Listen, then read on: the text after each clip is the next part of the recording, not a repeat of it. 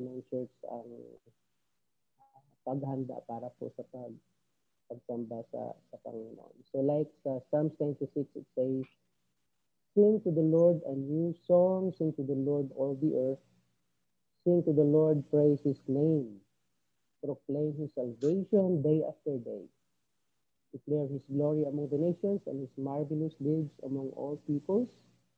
For great is the Lord and most worthy of praise. He is feared above all gods. For all the gods of nations are idols, but the Lord made the heavens. Splendor and majesty are before Him. Strength and glory are in His sanctuary. Ascribe to the Lord, O families of nations, ascribe to the Lord glory and strength. Ascribe to the Lord the glory due His name. Bring an offering, come into His courts. Worship the Lord in the beauty or splendor of His holiness. Angels declare all the earth. Itong Psalms 96, isa po sa mga pinaka-paborito na call to worship sa Church of the Nazarene. Ano? And pag yung holiness unto the Lord ay nakalagay sa harap ng altar ng ating church, okay, nakita mo talaga na yung Church of the Nazarene is for the holiness of God, para po sa mga anak ng Diyos na nagnanais na mamuhay sa kabanalan and is willing to bring His people back to Him, to worship Him in the beauty of His holiness. So, dalangin ko po na even as we study sa ating mga klase sa Philippine, ay inyo pong masumpungan ang inyong kabahagi, ang inyong part sa ministry ng Panginoon at patuloy ito na pagtibayin, okay, ang inyong paglingkod sa Panginoon sa tulong ng kapangyarihan ng kanyang banal na espiritu na nasa sa atin or suma sa atin at pumupuspos sa atin nang tayo ay lubos na sumuko ng ating buhay sa Kanya, ng ating i-consecrate yung buhay natin sa Kanya. Okay? And that is how we believe, that is how we live out and we give our life sa Panginoon the moment na we commit our life bilang kanyang mga anak, kanyang mananampalataya, kanyang mga lingkod, okay, sa paglilingkod po natin sa kanya and even sa ating relasyon sa kanya. Okay, and, we're talking about the most important doctrine ng Church of the Nazarene, yung inter-sanctification. Okay. Lubos ang pagsuko ng ating buhay sa Kanya. Okay? Wala nang reserva pa, so that the Lord will also fill us with His Holy Spirit na wala din pong reserva. Okay? And with that, I would like to start our class today with prayer. Panginoon, sa oras na ito, kami po ay nagpapasalamat sa inyo at even Lord, that at this moment we worship you and as we continue, God, to learn about the part of your church that we are in, Panginoon, the part of your body that we are a member of. Tulungan mo kayo, Panginoon, na in this part of your body, Panginoon, in the Church of the Nazarene, Lord God, ay amin pong matutunang gampanan ang mga tungkulin, Panginoon, na inyo pong pinagkatiwala sa amin. Bless our students today, na amin din pong mga kapatiran, Panginoon, na dapat po namin kasama but are not with us. And Lord God, your grace be upon them also, and we will be able, Lord God, to catch up sa amin. In your name I pray. Amen. Okay, let me share what I've got here. Okay. Mga offices. Ito yung ating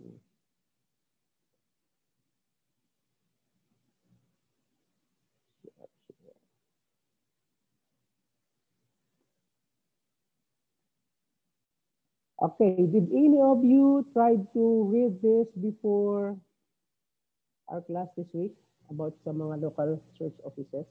Meron kayong mga tanong? You can unlock your mic if you want.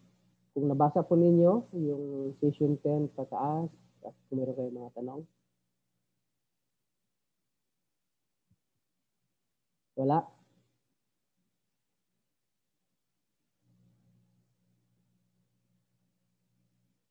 Okay. So, wala kayong tanong, i-discuss po natin. Okay lang po? Hey, Pastor. Yes, Pastor Richard. Meron po kayong tanong patungkol sa ating local church offices, Mission 10? Ano naman? Ability to explain the structure and mission to the Church of Nazarene from both historical and... Okay lang po. Okay. So, atin pong i-run through ang session 10. At yun po yung ating goal. Ano ba yung structure, mission, and Church of the Nazarene? Okay. And the ability to lead and discover, develop, and deploy leaders. Okay, so may mga pamamaraan po tayo sa local church in doing that, and in the process po ay atin pong nakikita ang mga possible na mga maging leaders at church at paano po sila natin na-develop at na-deploy. Okay, just like in other churches we have also the Nazarene way to develop our leaders in the church or future leaders in the church. Okay? So, number one is the pastor. Yun po yung at least pinaka highest calling sa Church of the Nazarene ng isa sa mga kapatiran ay makatanggap ng tawag ng Panginoon para maging pastor. And we talked about that already last week, di ba? Yung calling ng pastor. And many of you had shared your own story. Okay? About that. Sigurado dapat muna na siya ay ligtas. Okay? And he is knowledgeable about the Church of the Nazarene. Kaya requirement po ang klaseng ito din sa mga may tawag, sa mga magpapastor. Isa po ito sa requirement, yung Nazarene identity. Of course, hindi lang yan, but you also understand yung doktrina po natin ng intersanctification. Marunong po siya mag-explain nun kasi mas maganda kung naranasan niya, then explain it well. Ganun din po yung kanyang yung kaligtasan, yung conversion niya. So kanina po naabutan ko yung klase ninyo sa transformation. Ano? 'Di ba klarong-klaro yung testimony ni Sister Jenky, no? Hindi tumitingin ng script yun. Mula sa puso. Nasa puso. Mula sa puso yun. Hindi nagtitingin sa script yun. Okay, so alam po niya kung paano siya inahon ng Panginoon. Okay, at kung paano po niya pinagkatiwala yung buong buhay sa Panginoon. Kanyang sarili sa Diyos. So, binigyan po sila ng Panginoon ng magandang empowerment ng business na empowerment of people right now. So, kasama po siya sa, mayroon po silang school, I think, like TESDA school na minamanage. So, when we leave everything, when we surrender everything, okay, ng ating nakaraan, gaano man kapangit o kaganda, and we turn to the Lord, okay, mag-turn around tayo, okay, sa ating tangat maglingkod sa Kanya. Alam po niyo kung paano tayo iahon, pagpalain at ingatan, okay, itatawid sa buhay na ito. Kaya, po. And dapat, alam ng pastor yun. Okay? Na hindi siya pababayaan ng Panginoon when He answers that divine call. And the church, okay, can discover a divine call. sa buhay ng pastor. Sa buhay ng isang kapatid na tinatawag na maging pastor. Nakikita ng lahat yan. Okay? So isa po yan sa mga sa office ng paglilingkod sa Church of the Nazarene, that of a pastor. So siya po yung leader ng church. Okay, ang pastor siya din po ang chairman of the board, unlike sa other na mga churches na like sa congregational or episcopal minsan ganyan, yung chairman of the board is not a pastor. Okay?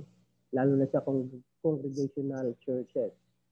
So, sabi nila, pwede nilang sipain ang pastor anytime. Pag ayaw ng leader, ganyan.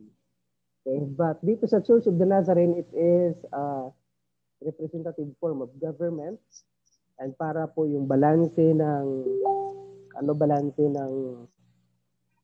episcopal at congregational ay mayroon pong voice ang leaders, ang mga pastors at saka ang members sa isang local church. Kasi sa episcopal na form of government, yung mga pare lamang, mga pastors lamang, sila lamang yung may kapangyarihan sa pag-manage sa church. Sa congregational, membro lamang lahat yung nagpapatakbo ng church. Yung pastor ay tama lang na mag-preach. Okay. So, but dito sa Church of the Nazarene, in our in our representative form of government, it is a shared responsibility. Okay? Yung para bang sinasabing sakit ng kalingkingan, sakit ng buong, ramdam ng buong katawan. Okay. Ganun tayo dapat sa Church of the Nazarene. It's a shared responsibility ng mga church members and pastors. So, but yung pinaka-leader po natin ay ang pastor. Okay? Kaya special yung pagkatawag sa kanila. They are under shepherds. Next is, meron po tayong church staff. Okay? Or assistant. Assistant workers, assistant minister, or church staff. Or pwede rin po hindi siya pastor, pwede siyang pastor. Okay? Sa Church of the Nazarene, sa local church, pwede po kasama sa church staff ang assistant pastor, ang secretary. Okay, kung malaking church, pati yung treasurer po ay is hired or sinisilduhan. Okay? So, assistants in the local church have special relationship in terms of supervision and employment. Kung malaki ang church na hindi na kaya ng volunteerism the church may choose to have a church staff.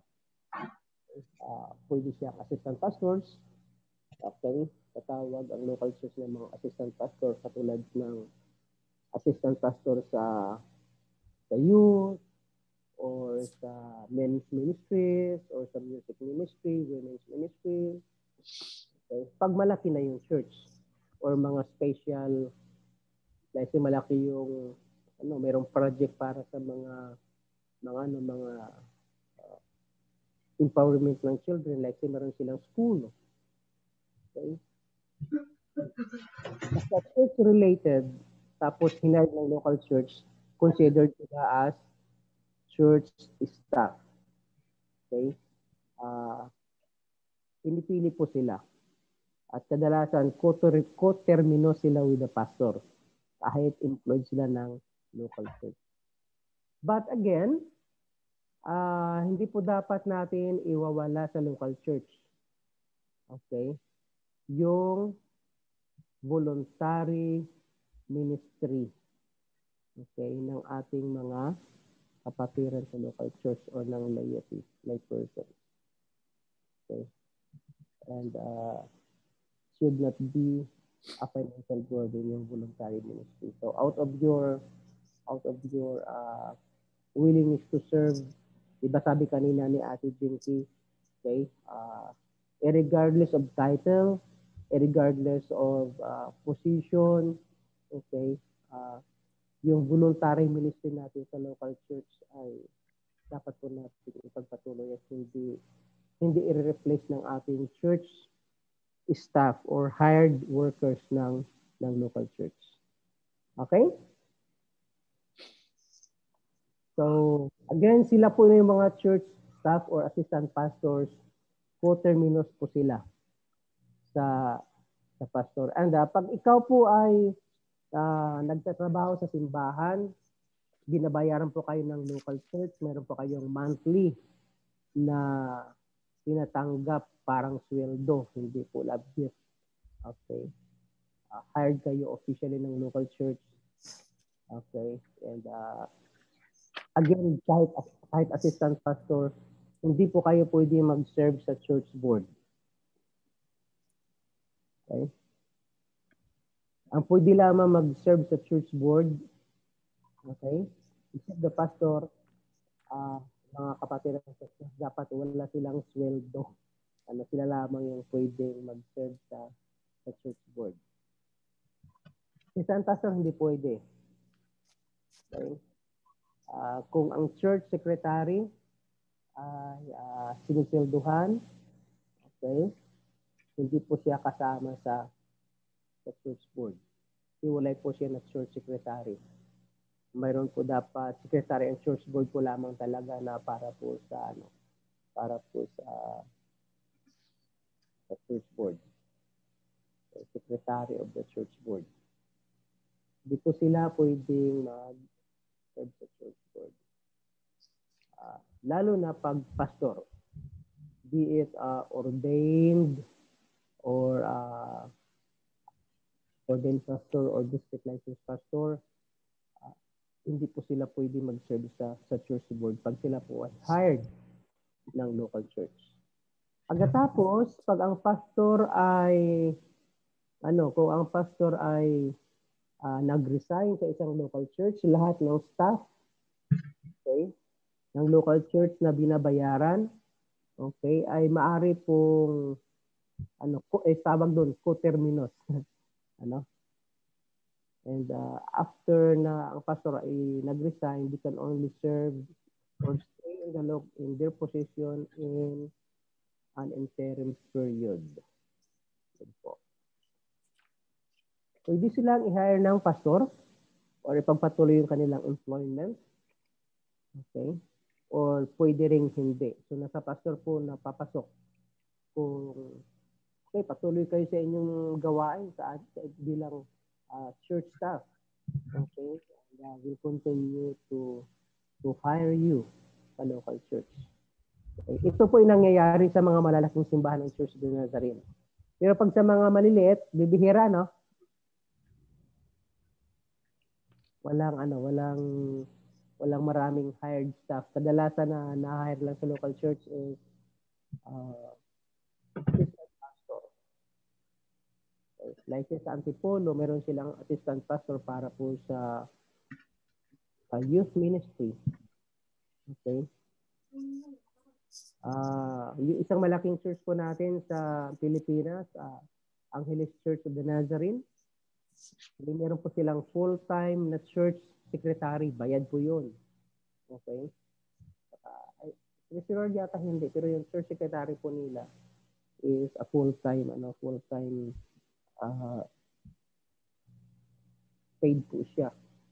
Okay? Na staff ng local church but co-terminus with the pastor. Like ngayon, interim period sila. Pag meron silang bagong pastor, the pastor can decide whether patuloy yung secretary or not. Kasi yun po yung condition. Pag ikaw po yung hinire na employed staff ng isang local church, the Church of the Nazarene. Okay? Other ministries, other offices sa local church ay wala pong sweldo, and these are church board at may mga duties po sila, no? Stewards, alam po natin yung stewards, no? Si Ate is a member of church steward sa kanilang church. Steward po ako. Si Ate Julie, ano po ang inyong Role sa church, Ate Yuli. Church board member po kayo? Hindi ko marinig si Nanay Yuli, Ate Yuli. Trustee si... Trustees po, Pastor.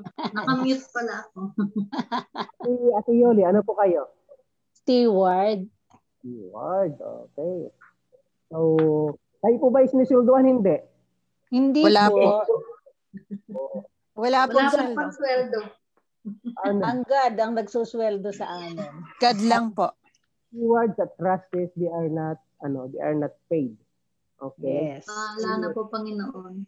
Sila po yung mga nag-hired ng mga staff kasama ng pastor, mga paid staff. Pero sila po ay hindi po tumatanggap ng sweldo sa local church. Mayayaman po yan. Dati po trustees ako. Tapos, ilang taon, 3 taon akong trustees. Tapos, nung magtayo sa Akarya, steward na po ako. So, they have their own, usually ba may traditional, but they are the leaders of the local church. Okay. Nakatuwang ng pastor kapag ma-manage ng local church. So, yun po. Tapos meron tayong NMI. Okay. President, pagkatapos may council din po siya. NYI President, pagkatapos may council din po siya. Okay, para siyang mini church sa loob ng local church actually kasi tawag dito sa kanila mga auxiliary departments. So, katulad ang NMI, nangangalaga sa pagpapatuloy ng mission ng local church. Okay? At hindi lamang ng local church but the mission of the church. Secretary po ako sa council ng NMI. Po. So naman po yung NYI, siya naman po yung counterpart ng greater body ng international sa pangkalahatan. So ito naman po ang kanilang focus naman ay ministry sa mga youth. Okay? SDMI para po sa discipleship and evangelism, kasama yung stewards actually. But hindi po sa mga pinaka-focus ng SDMI is ministry with children. Okay? And if the church has a school, okay, like say mag-start ng kindergarten ang local church. Okay? Under po siya sa ministry ng SDMI. Kahit lalaki pa yung sa college. So basta part po siya, sinimulan po siya ng local church. Under po siya sa ministry ng SDMI. So, kadalasan sa mga cases natin, ito po yung SDMI yung malaki. Okay? Malaki yung ministry pag may school na kasi kailangan mo naman mag-hire ng mga staff, office staff, mga teachers. Okay? And there's also big responsibilities and board and money. But yung ministry po ng SDMI, pag may local church, pag may school, nagiging paraan po siya sa pag-evangelize sa mga bata sa community. Napakaganda po. Yung mga school, mga churches na may school ang ay. Okay. Isa po yun sa mga nakikita ko magandang gawin ng local church para sa ministry sa community to start a school para po sa education. Kasama na po doon yung spiritual formation and evangelism ng mga bata. Kasi we believe also that if you train up a child in the way he should go, when he is old, he will never depart from it. Tama po ba hindi? Tama po. Sa kanilang pag-aaral. Okay? Na po ay natatanong ng salita ng Panginoon. Okay? Hanggang lumaki sila, hindi na po matatanggal po sa kanila. May question po. We also have another ministry opportunity sa local church, music ministry. Hindi po siya kasama sa church board. Okay, pwede po siyang voluntary, kadalasan karamihan voluntary, pwede rin po siyang paid staff. Ano? Ang magiging paid staff dyan maybe is yung music minister kung malaki na yung church. Okay? Yung pastor, yung senior pastor ay i-delegate niya sa kanyang assistant pastor yung music. So mag-hire siya ng music minister. Okay? Pwede po yun. But kadalasan po sa Church of the Nazarene, mga hindi masyadong malalaki mula sa maliit hanggang sa mga average, music ministry is also a voluntary ministry in the Church of the Nazarene. So that minsan as people come to volunteer in the ministry, even in the church board, they will develop a sense of calling, mararamdaman nila ang pagkatawag ng Panginoon sa kanila na magpapastor, and yun po, doon po nagsisimula. Okay? Katulad po ng sa akin, ako po ay nagkaroon po ng pag-develop ng aking tawag sa Panginoon. Okay? Alam ko may special na po mula sa Panginoon para po aking masyara ng gospel yung aking family. But nung ako po ay involved sa local church, mas lalo pa po akong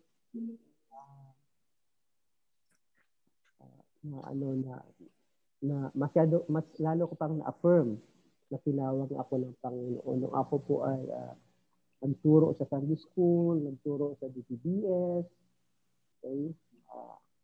Bago po ako nag-punta sa Bible College. Okay, and then joining the NYI camp. Okay, so yung NYI camp kasi dito karamihan yung pinakonfirm yung mga tawag sa mga young people na maglingkod sa Panginoon. Okay? So, para sa mga kabataan. Then, yun po yung mga processes po natin. Maliit lamang, no?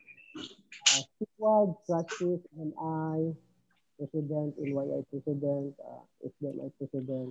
Mayroon, tapos music ministry. Mayroon ba pong in the near future ang maidagdag po actually sa ating Hillary is the NCM. Okay. NCM, magkaroon din po siya ng President at saka President. Ano yung NCM, Pastor? Nazarene Compassionate? Yeah, Nazarene Compassionate Ministry. Compassion. Ano ba yan? Ministry. Pero right now, under po siya sa NMI. Okay. Oo, hindi ba pasok siya sa NMI? Opo, for now under Hindi ba sa NMI? Kasama po siya sa ministry ng NMI. But I think kasi nagiging malaking ministry siya ngayon.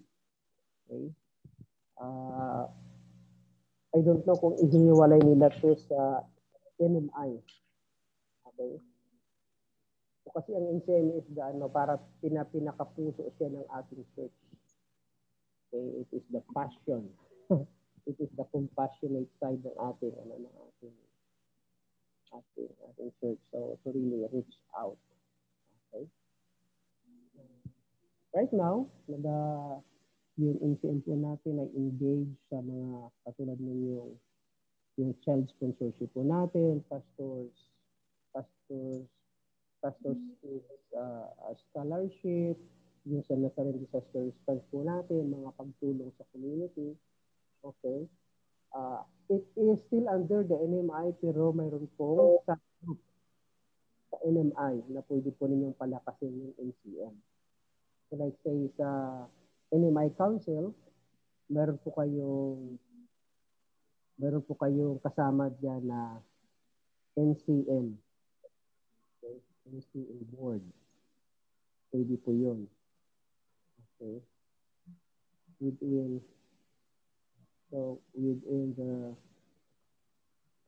the council ng NMI is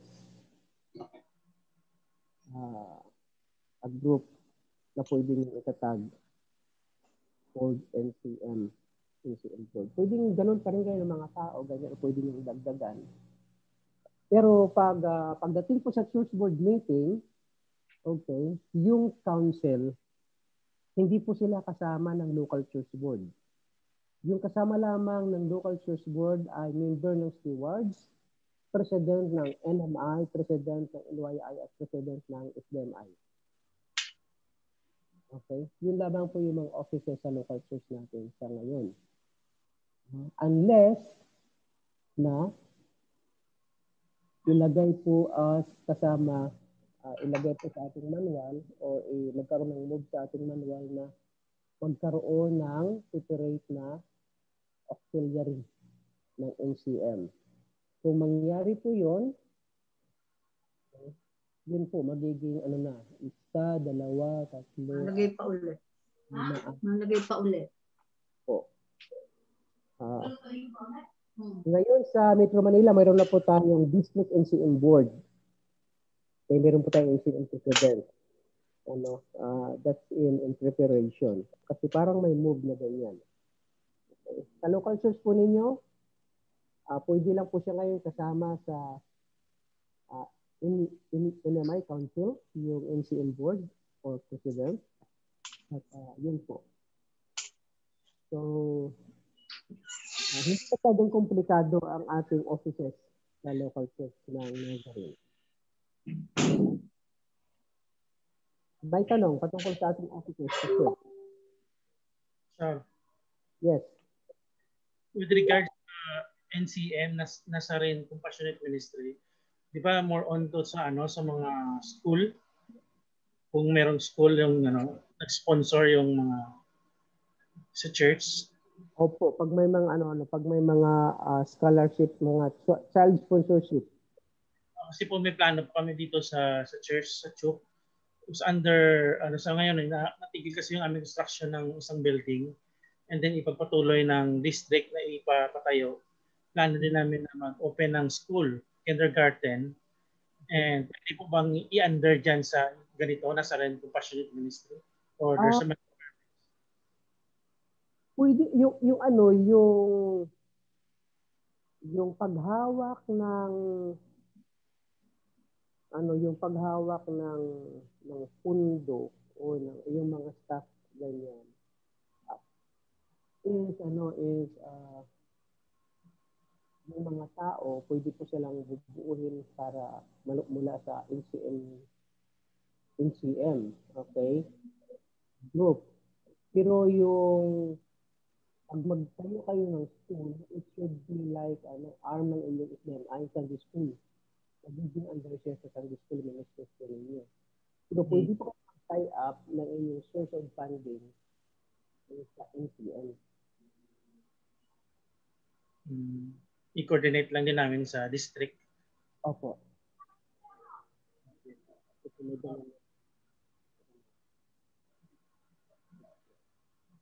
Pwede yung magiging staff. Sa school ay tama din yung sa ninyo. But yung pag-start ng school, it should be under the board ng SNI, ng President and Council, parang ganyan. SNI. Opo, Sunday school. Part kasi ng Sunday school natin, ang discipleship, ang kindergarten. Church school. Hindi siya magpupol. So, if you want to start a school, you work with your SDMI. May mga provision po sa manual yon. Okay po. Na dapat ninyong sundin. And kung magtayo kayo ng school, pagkatapos mag-raise kayo ng fund for sponsorship or scholarship, okay, Yung tutulong naman sa inyo para mga siwa dyan ay ang ECM part ng inyong local church. Yung Nazarene Compassionate Ministry. Para po sila yung mga siwa ng meron kayong mga scholarship. Kung sino yung mga bibigyan ng scholarship, paano kayo mag-receive ng scholarship. Maging trabaho po siya ng Nazarene Compassionate Ministry. Basta local church base, ha? Opo. Okay. Thank you po. So, sa Church of the Nazarene po, mayroon din po tayong discipline. Okay?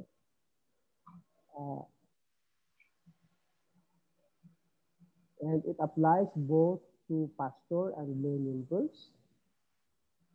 Okay? So, sa local church po, ang nag-decide sa pagdidisiplina ng mga membro ay ang church board. Okay? At kasama po doon ang yung board of stewards. Okay, kadalasan. So, basahin ko lang po ang paragraph na ito. Discipline of the local church can apply to both the pastor and lay members. Pastor may be removed from his or her position because of moral failure or other crisis situations. Like say yung pastor ay nangaliwa o nangabilang bahay. Okay? Or other crisis situation, pwede po siya matanggal as a pastor. A lay member may also be removed from membership because of his unchristian conduct, unbecoming of a Christian, a follower of Christ, or unbecoming of a pastor. Ay nagiging dahilan po ng disiplina. A lay member may be declared an inactive member because of her or his lack of involvement within the local church. So meron po tayong proseso yan sa ating manual at nakasaad po dito. Andito po yung mga paragraphs na yun. Okay. If you check sa ating manual, babasahin po yun. Pero yun po, in short, hindi po natin hinahayaan na malugmok na lamang sa pagkakasala ang ating kapatiran. Be it a pastor or a member, okay? So, there is a process of discipline na ating ginaganap para po ma-snatch po natin sa pagkalugmok, mahango po natin sa pagkalugmok ang ating mga kapatiran. Okay, na hindi po sila madaya ni Satanas. Okay, pagkos maging matatag po sila sa kanilang pananampalataya. Kasi po, bawat mananampalataya may kanya-kanyang mga pagsubok at may mga failures na maranasan sa ating buhay habang tayo ay sumusunod sa Panginoon.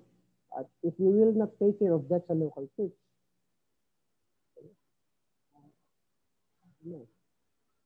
hindi maging matagumpay ang buhay ng isang mananampalataya. Pag siya ay sabihin po natin pabayaan o hindi po siya kailalim sa authority ng local church kung saan siya kasama. Kaya may disiplina po tayo para po maiwas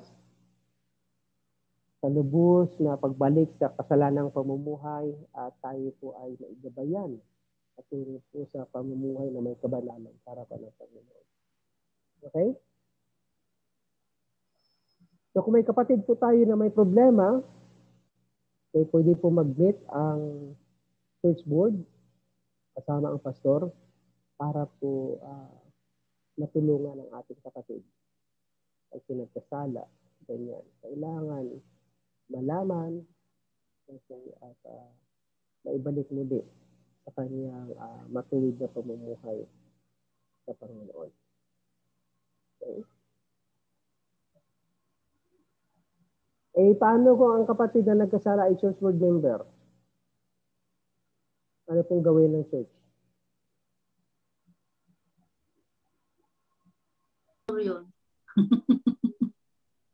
magagalit ang member. Magagalit ang church board member. Or ang member. Yung pasaway na kapatiran sa local church at membro ng church board. Magagalit ang church board. Magagalit ang church. Magagalit. Pero kung ang church board ay nagkamali, Kailangan suhituhin. Discipline.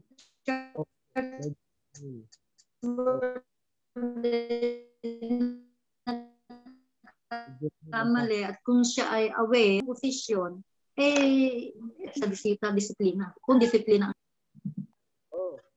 So, kasi church board member may katungkulan sa local church ang nagkamali. Okay. Sino pastor ang magdidisiplina nun? Church board pa rin. At saka yung pastor. Other member of church board. Pero nasa sa church board, okay, yung other members of the church okay, kung paano po nila mai-correct na iayos. Okay, ang kapatiran ito. So, same process sa lahat ng Pastor, may tanong ako. Okay. Halimbawa, di ba, mayroong church board o kaya ay isang miyembro na kailangang idisiplina, automatic ba na ididisiplina o kailangan mag-warning muna? Of course, andyan muna yung paalaala, warning muna. Pastor, may tanong din ako. Pwede pong magtanong? Halimbawa po, tawag doon, isang board member may nagawang mali. Nasabi sa isang kapwa member. And then, sinabi nung pinagsabihan doon sa pastor. But the pastor has no reactions. Yun ang Dahil ka-close niya yon, yung nagkamaling. dapat i-brought up sa Church board. Church board po. Nag-usapan po sa meeting. Opo, sa meeting. Ngayon, nawala ka, pastor. Nawala boses mo po. Hello. Nariyan ako, wala? Wala. Hina. Mahina? Ang hina. Parang malayo yun. Malayo yung aking mic? Boses mo. Ayan na. Okay. So, pwede siyang actually, katulad sa andyan naman yung sa manual natin na kung sinong unang nakapansin, kakausapin niya. Okay? So, kung sa unang nakapansin, nakausap niya pagkatapos naging willing naman siya na magpa-correct, okay, at inaayos niya na, hindi na kailangang dalhin sa pastor. Okay? Ay, kung diniretso po sa pastor. Bago dapat nakapunta sa pastor. Bypass. Na naayos na. Kung di maayos, dalhin sa pastor. Pag hindi maayos ng pastor, okay? Kasi Dalhin sa taas. Sa board, di ba? Dapat una, ikaw na nakaalam, kapapin mo siya. Pag naayos, you just save a soul, di ba? Okay. Pag hindi ka pinakinggan, dapat meron kang witness. Sabihin mo sa pastor para meron ka ng witness na okay, napansin, ganito na dapat ayusin isang bagay. Hindi pa nakinig sa inyong dalawa, yung isa. Okay, dalhin nyo na sa church board. Okay. Pagdating sa church board, okay, at willing siyang makinig, okay, ay di maaayos siya. At minsan pa nga kinakailangan kung willing talaga siya, kung maganda yung redemption process para may ahon ko siya, may layo siya sa kanyang kinalubukan kung ano man yan. Mayroon pang local church confession, local congregation na talagang kung kailangan niyang aminin, kailangan niyang aminin ng tawad sa local church or sa somebody na kung saan siya nagkasala o nagkamali, ganyan. Pero kung hindi Aminin. hindi aminin, okay, kahit alam niya, inamin niya kasalanan niya, pero ayaw niya magpa-disiplina, okay. So, the last recourse ng local church is just to remove the person from membership.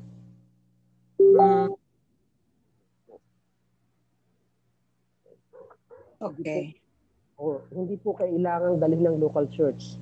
Okay, local church versus this person. Okay, sa court, whatever the problem is. Okay. Kasi alam po natin sa local church dapat na whatever sin it is, okay, nagawa ng isang kapatiran, hindi po yun dahil sa kung ano. Hindi dahil po sa kasalanan na nagbubuyo sa kanya sa paggawa ng masama. Di po ba? Opo.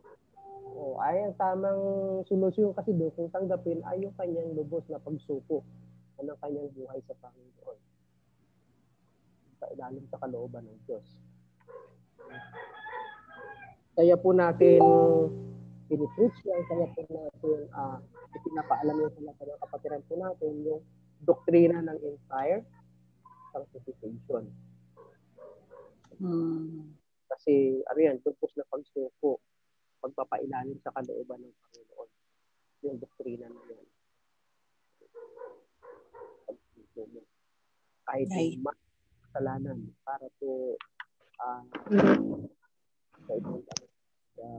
patiwala mo sa Panginoon para tanggalin mo sa iyo doon, i-root out sa iyo para po yung pag-ibig ng Panginoon sa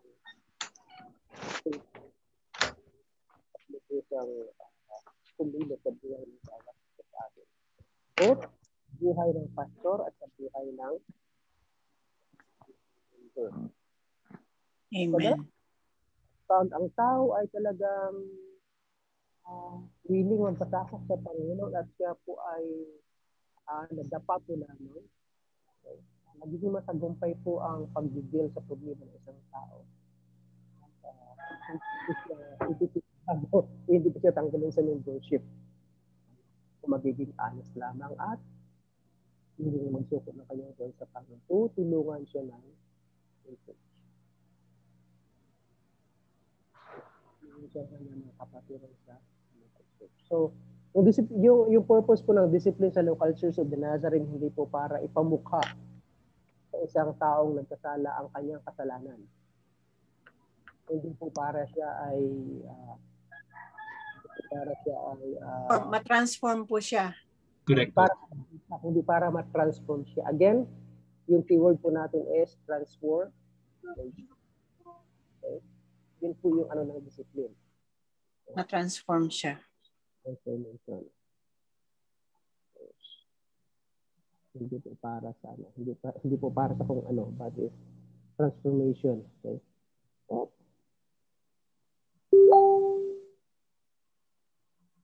No person. Okay. Ayan.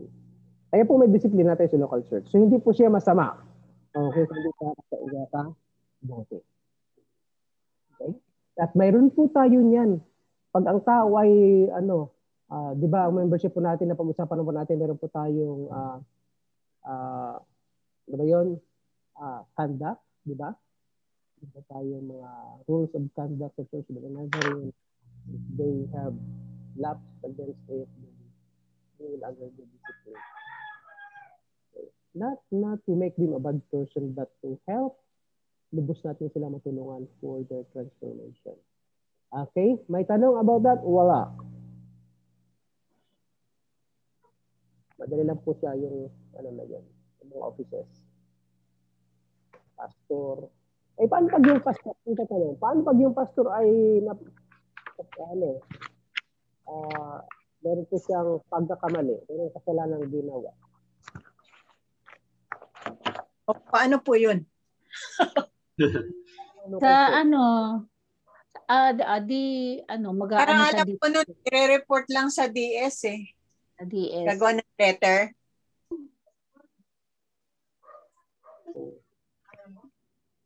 kung makaya ng local church board na ma-win over ang kanilang pastor,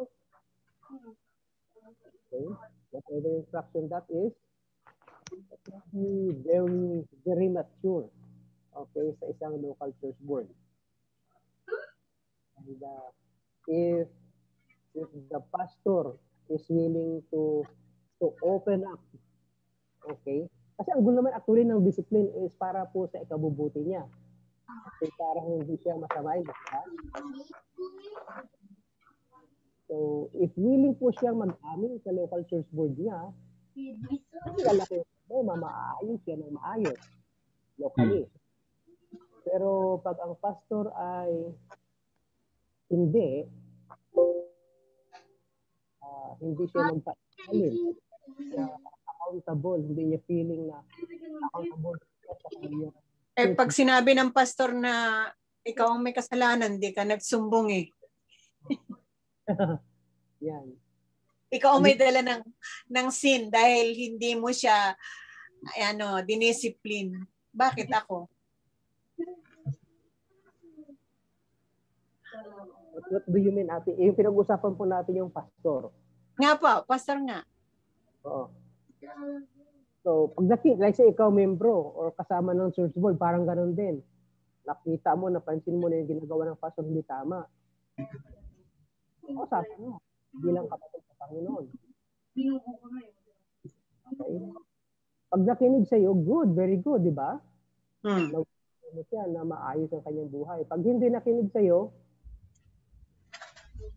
pero po, Bitin mo sa church board at kausapin ng church board yung pastor. Wala pang district intervention yun. Ay pag yung pastor ayaw makinig, ayaw umamin or whatever, ganyan. Basta sabi niya, bakit sino kayo? Church board ko lang kayo. Ganyan. I-report nyo na sa DS. pero may experience na ganyan, pastor. Pardon. Yung sa pastor mismo. Pero ang nangyari po, kumbaga parang ayaw magpa-correct. Siya na mismo yung umalis. Ayaw niya na mag-correct. Parang, opo. So, pero malinaw naman talaga yung nangyari. Siya nagpus ng parang bumaba. Pwede rin ganyan.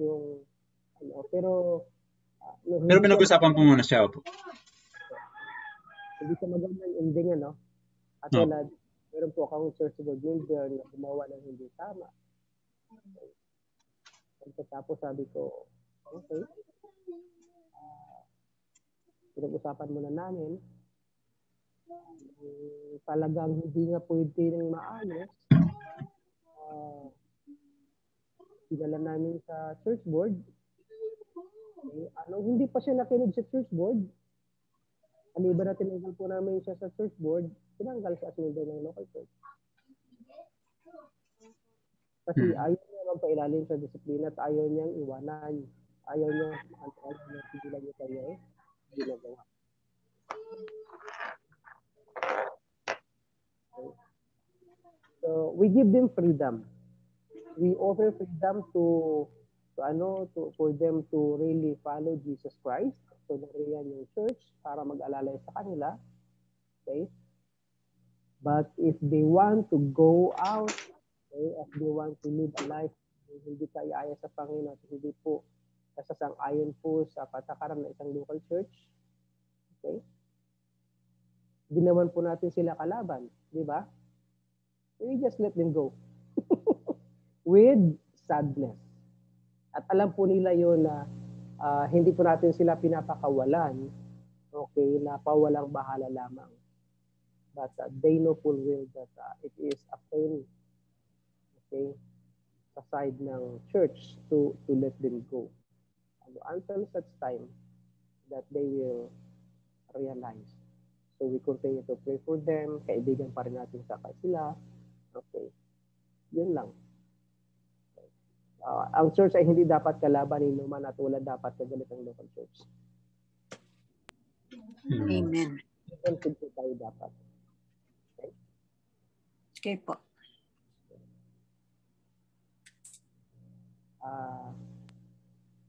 So, yun. Like say sa pastor, may hindi kayo nagustuhan sa isang pastor, kausapin po ninyo. Okay? Pag nakinig sa iyo ang pastor na realize niya yung lapses niya, yung pagkukulang niya na sinabi mo, okay? Good pag na-win over mo siya at natulungan mo siya sa kanyang paglago.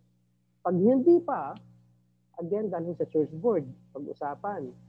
Okay? At kung hindi pa makinig, then the church board, because of that meeting, can write a letter sa DS. Okay. Ang masama lang doon, pag meron kayong kasama na wala namang kasalanan yung pastor, ginawan lamang ng kwento na politika, ayun, hindi maganda yun. Dito po pastor, iba yung case. Meron po akong, kasi OFW po kami, yung iba po, kasama ko rin sa isang kumpanya. And then, meron na tagal na nilang ginagawa for 2 years. Unang-una kasi suspect lang ba na merong mga pagnanakaw. But ginawa ko, nag-warning ako sa kanila na mismo yung boss namin nagkwento sa akin, nagpag-usap. Tapos hindi ko naman direct na sinabi sa kanila sila kasi mahirap kasi mag-accuse eh. Tapos ginawa ko noon, ni-warning ko sa part ng aking ng preaching na kinausap ako ni boss. Ganito daw yung sabi sa akin na si boss nagdududa, may mga ganyan. Nandyan man sila sa church. Member ng church mismo. And then after 2 years na nung time na merong sitwasyong nangyari, na isa din sa mga membro, noon inassault ako. And then after na-assault ako, doon na-discoveryhan na talagang merong pagnanakaw. Ngayon yung namin, yung owner, binigyan ako ng memo na authorized na mag-audit ng accounting department ng isang sister company. And then na-prove ko na merong mga pagnanakaw talaga. And ngayon nangyayari, yung defense mechanism nila is inunahan nila yung tao, yung lalo ng mga Pilipino dito sa Chuk na si pastor daw wala man lang, hindi marunong magpatawad. Kasi bakit daw hindi na dinaan sa pag-usapan na maliit lang na bagay na sana na pagnanakaw, lumalabas sa labas sa mga tao dito na si pastor yung mali. Kasi hindi man lang daw pinatawad, simpleng bagay lang, Pilipino, tapos nakakahiya daw sa mga chukis dito. Pero bago nangyari yun na talagang final ko sila, 5 times ko ako nag-warning sa kanila na kung pwede ilabas nyo yung hinihingi ko, kung hindi, sa'yo na yun, idaan ko to sa legal na paraan. Ngayon, hindi sila nakinig. Tapos ayaw umamin na nahuli ko na nagnakaw talaga. Ngayon, inassault pa ako ng isang kasama nila. Lumala yung sitwasyon. Tapos nag-order ang amo namin na official audit na. Ang actually expectation ko, yun lang yung mga pagnanakaw. Yung na-discover ko, more than that. Mga $50,000 yung ninakaw. Sobra. Wow, laka nun. Ngayon, nangyari ngayon, pinalabas sila sa tao dito sa Pilipino na si pastor yung mali. Pilipino ako, di ako marunong patawad. Pastor pa daw ako, di ako marunong patawad.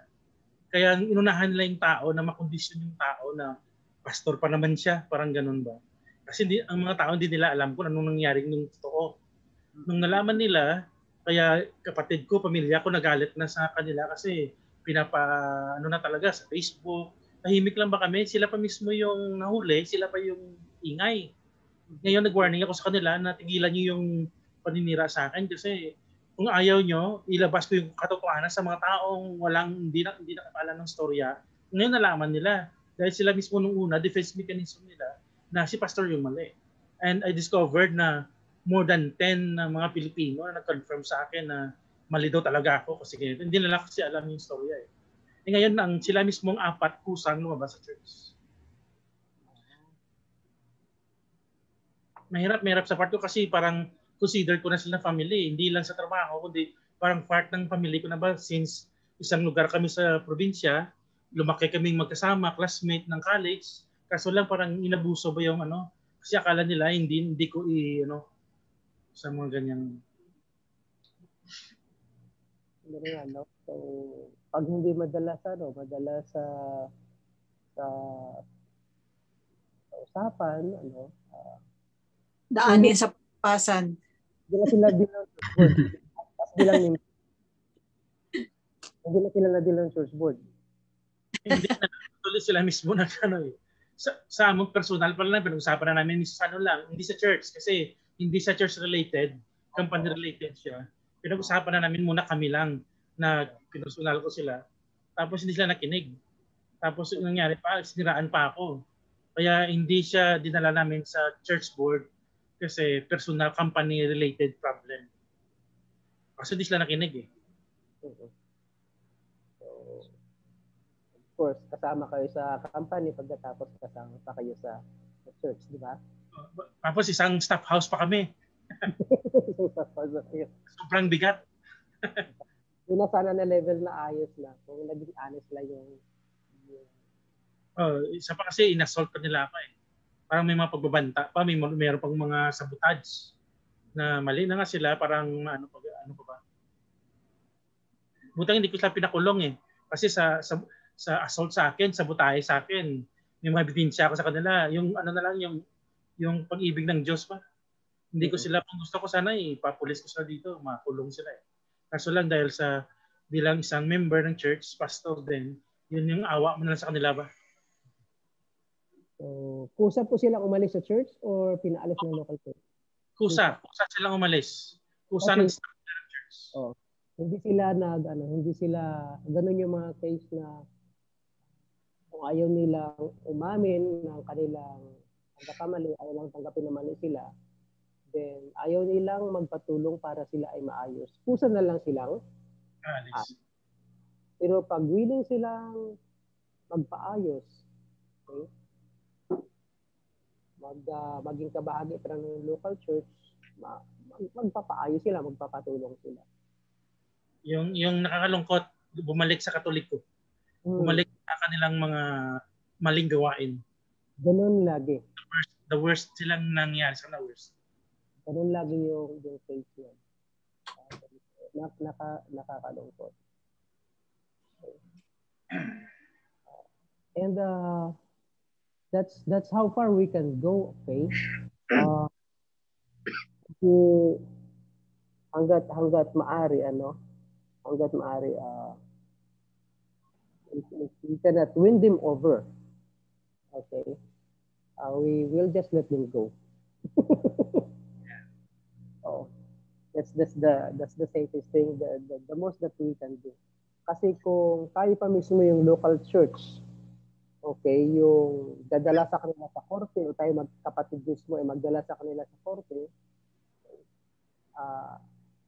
nakakahiya para sa Panginoon at saka sa church. Sabi ni Pablo, ba't kayo magdala ng mga kaso ninyo sa korte, sa human court? Di kayo nahiya? Di niyo ba alam na sa darating na panahon, okay, you will be judged or you will be judges of angels. Yung husgahan ninyo ay mga anghel. Kaysa sa atin, di po ba? Sabi ni Pablo yun.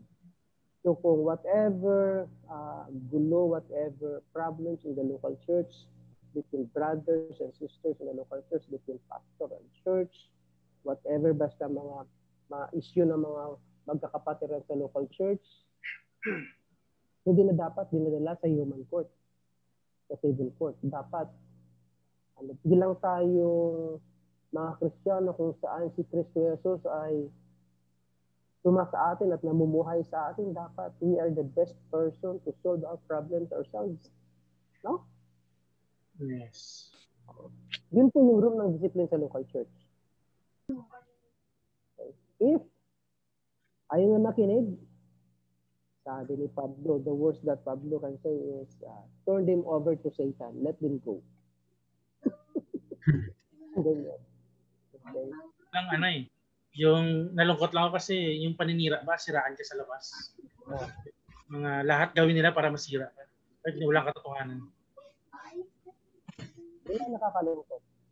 And kasama po yun sa pain ng isang pastor at ng isang church. That's part of the suffering. Bilang isang Kristiyano. Okay lang yung magsa-suffer ka because of your testimony or because of Christ, because of the Holy Good. Because you will be rewarded ng Panginoon. Lord, we can forgive. But if you suffer for doing wrong, wala kang makukuha doon. All you have is curse. All you have is pain and regrets. So, yun. So, yun po. Discipline is the best way to help also our brothers pag nalaman natin silang may ginawa na hindi tama. Okay. First, person to person, then with another person or with the church. Kung hindi pa makinig sa local church, let them go. Kasi we have freedom of choice. Now, I treat them strangers. Para di ako piktado. But as brothers, kaya patuloy pa rin po natin silang pinapanalangin. Yeah, patuloy namin. Someday, okay, along the way, God will touch them and they will come up and say sorry. Amen. That is with all their heart, then can forgive them because if Jesus Christ can forgive, who are we not to forgive? Tama hindi? Amen. Amen? Sige. Amen. So, local church, yun po, mayroon tayong offices, may disiplina. Kasama po yun doon. Okay? At katulong ng pastor, sa disiplina ay ang church board. Okay? Para maayos ang buhay ng mga kapatiran at patuloy na makapaglingkod sa Panginoon. Okay, isa po sa mga ginagawa ng local church every year ay ang annual meeting or annual reporting. Session 11. Okay? So, ito po ay para po sa administration ng reporting of finances and activities ng bawat departments, bawat auxiliary sa local church. Okay? Every year po 'yan. Okay, every year sa ating local church. Bakit po kinakailangan na mayroon po tayong annual meeting taon-taon? Para sa transparency ng ating financial statement. Okay, transparency at saka ano pa? Ma-review po yung mga Ma-review yung performance. mga finances. Okay, finances at saka ma-review yung alignment. Yung mga ministry kung yung mga growth po. Tumatay yung ministry natin nag-grow. So yun po. Okay. And in the area of finances, it is related also there. Our church, like the Church of the Nazarene, here and abroad, like say, local church po tayo, Metro Manila is a part of the Church of the Nazarene. So we report po ng ating pong mga ministry sa ating pong global center. Okay? And then finances and ministry. At the same time, sa bawat bansa or sa bawat distrito, like say, ang distrito ay rehistrado, like say, Metro Manila District, so sa Nazarene ay registered po sa SEC. Okay, pag ikaw ay rehistrado sa Securities and Exchange Commission, ang gobyerno, organization, dapat mo mag-report yearly, di ba? Kahit para tayo para din po tayong isang company parang religious. Nag-report every year. So, yung report natin ng mga local church, inoculate po siya ng district. Okay? Pagkatapos, yun po, calculated na po, so it will be reported as well. Okay? Every year. It's an exchange commission. Para po sa patuloy po na operation ng ating church. Okay? Year after year. At Yun po, pag hindi nag-report, may kulang. Okay? So, kaya po kayo annual meeting. Sa local church po natin, meron po tayong annual meeting. We report sa ating ministries, finances, every year. Okay? So, actually, ito po yung content. Naging nga po sa natin, di ba? Nag-update tayo ng report at saka ng mga but yung yearly report, yun po yung pangkalahatan na nire-report para alam po na lahat mula po sa board members hanggang sa members kung ano po yung gusto ng ating local. So, meron po yung nire-report every year kasama po sa annual meeting. Meeting. Meron po pastor. Okay? So, good po ay prepare ng secretary ng church board. Yung annual pastor's report is yung pangkalahatang report. Ano, parang collated na po siya. Like say, mayroong report ang treasurer, may report ang secretary ng board, report ang LMI, annual LMI, and others. So, mula sa report ng 2004, okay, itukulate ng pastor yan at bubuo siya ng report na annual pastor's report. Okay, para po sa annual meeting. At ang nag-share po ng annual kung hindi po yung president, ino-authorize ng na ordained ministers. Okay?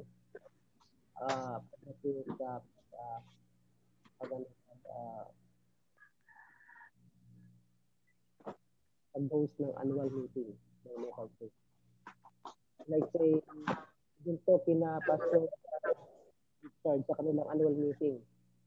Kung siya na rin yung nagtatayong natawag doon or kung pinupuntahan kayo ng DBS o ay pinapadala po siya.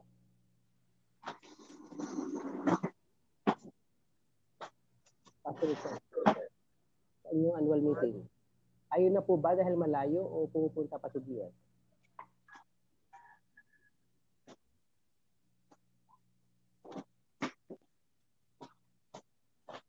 Wala po internet ko. Annual meeting ninyo, Pastor, sino ang nag-decide? Ikaw na o pupunta pa sa DBS? Yung annual meeting sa church? Opo. Ako lang. Ikaw na. Sa kabilang, lalo na ngayon lockdown. Ang hirap ang biyahe, no? Pero wala pang lockdown. Ano nangyayari sa DBS?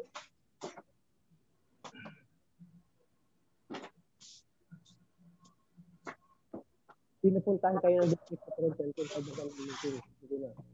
Before lockdown. Previously. Before? Hindi wala pupunta pag annual meeting ng local church. Wala po. Kasi mahirap ang biyahe, no? Hirap.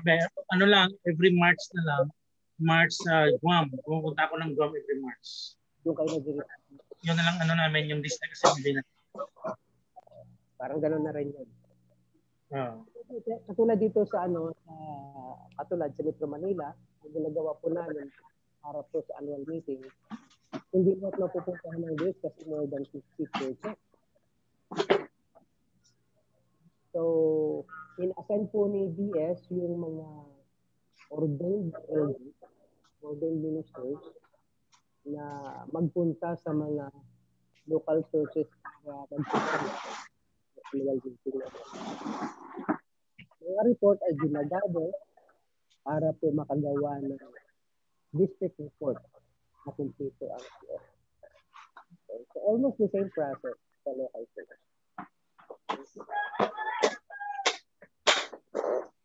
Pinukuha na lang ng DS yung annual report namin. Sinukuha. Dito sa Manila, Metro Manila, Yung inaatasan po niya mag-select yung presiding officers. Yung mga annual meeting ng local. Nire-record pa rin yung pastor na mag-report. Parang advance report yung binibigay ng mga presiding officers ng annual meeting. Para makagawa ng report agad sa GS. So, ang annual meeting po ay ina-announce at least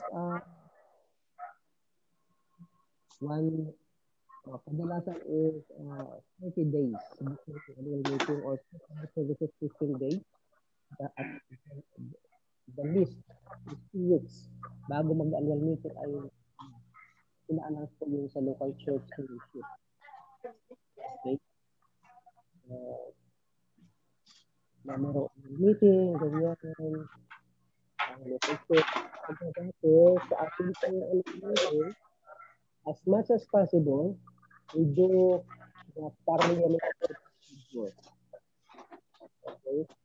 Kasi para tayo yun po yung procedure sa meeting na sinunod po sa representative form of government.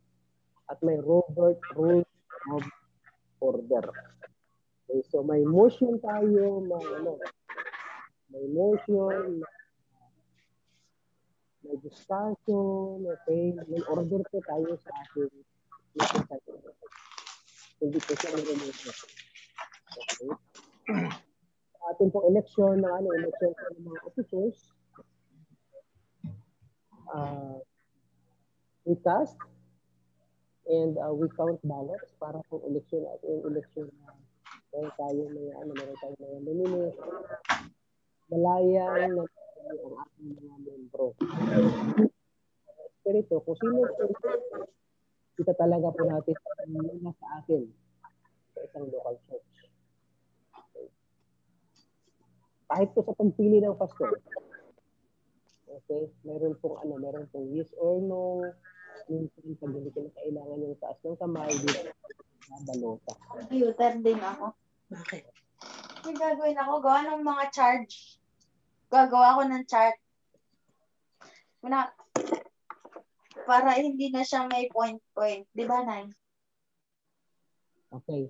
Pagkatapos sa ating pong election sa local church, kasama po ito sa preparation, bago po dumating ang 2 weeks before ng annual meeting, okay, meron po tayong mga nominating committee na sila po yung may hawak, ano ba yung mga qualifications ng ng mga pwede nating elect sa local church. Nandun din po sa manual, meron po yung dyan, yung nominating committee, ano po yung duties and responsibilities nila, pagkatapos yung mga board members, auxiliaries at delegates sa district assembly. Sila po yung yung nominating committee po yung yung mga nag-nominate. Sino po yung magiging board members, mga auxiliary presidents, at delegates sa district assembly, at conventions po natin. So yung 4.32, 4.33, 4.34, okay. Ito po yung mga pinatrabaho ng nominating committee. Sino po yung mga tao na pwede mag-serve sa board, nakapasa sa qualification, tapos saka pa nila ipipresent, okay, sa annual meeting. Okay? Para po magiging official na mga nominees, pag natanggap na, then pagbubutuhan na po sila kung sino mga local church members. Again, ilang taon pwedeng magboto? Pwedeng mag-join sa election sa Church of the Nazarene ng local church. Ang membro. 15 years old. 15 pataas. 15 pataas. 15 pataas, pwede ka magboto, pwede ka mag-hold. 15 above nga. 15 above. Basta, pumasa po kayo sa qualifications ng officer sa Church of the Nazarene. At yun po ay nakasaad sa manual po natin. Okay. So sabi nga nila, basta sundin mo lang yung sinasabi ng manual. Madali po mag-administer ng church sa Church of the Nazarene. Kasi meron po tayong manual. Meron po tayong sinusundan para mapaayos ang ating pamamalakad sa Iglesia. So that's annual meeting. Another meeting, ang annual meeting is yearly. Okay? Annual meeting is yearly po ito. Pero mayroon din pong another thing. Okay? Mayroong sinasabing church meeting. A church meeting. Ito, church meeting. Ito po ay whole congregation.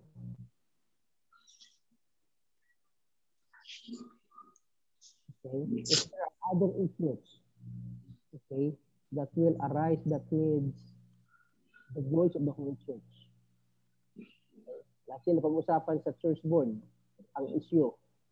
Okay? About something or about isang kapatid. Okay? Like say, hindi nadala sa isang santong usapan ng isang tao. Sa isang tao. Okay? Dinala sa board. Hindi nadala doon sa work, pag-uusap. Okay? Pwedeng dalhin sa church meeting, whole congregation.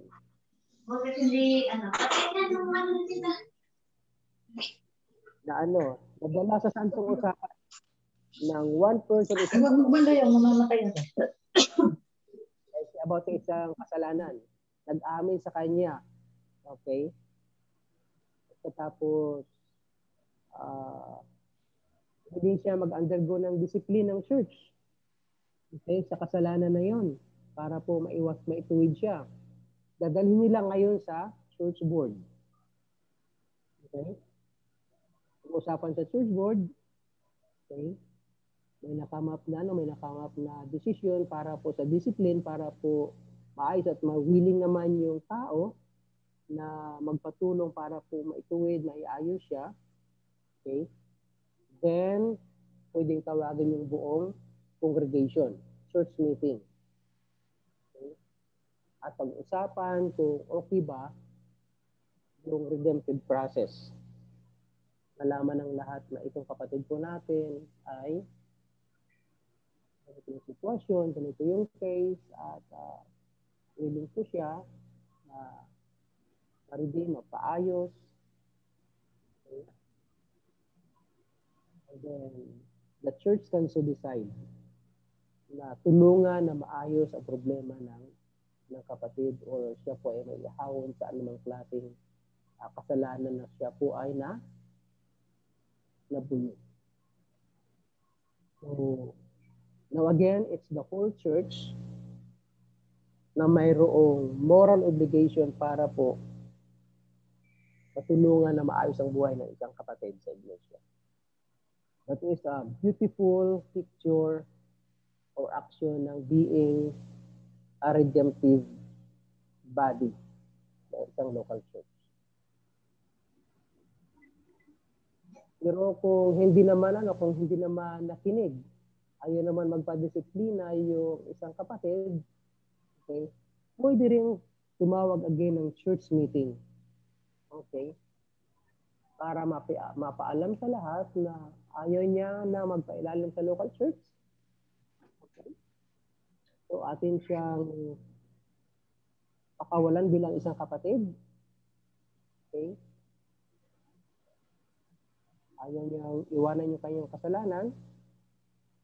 Pakawalan natin siya bilang ating kapatid. But again, okay, yung buong decision dapat ng local church is not to speak ill of the person as a part of the church.